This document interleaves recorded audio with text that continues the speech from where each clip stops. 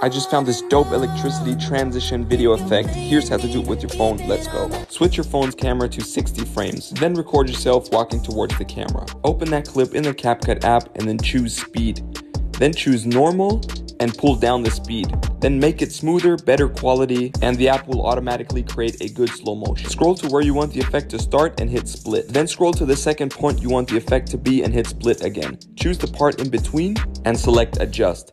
Then choose HSL, choose blue because the hoodie is blue, and then play around with these sliders to change the color of the hoodie. The hoodie will now change colors in the clip. Now hit effects, body effect, and choose this electro-optical scanning effect. Pull the effect clip to where your hoodie changes color. Now select the effect clip and hit copy to create a copy. Pull that second clip to where your hoodie changes color again, export, and that's it.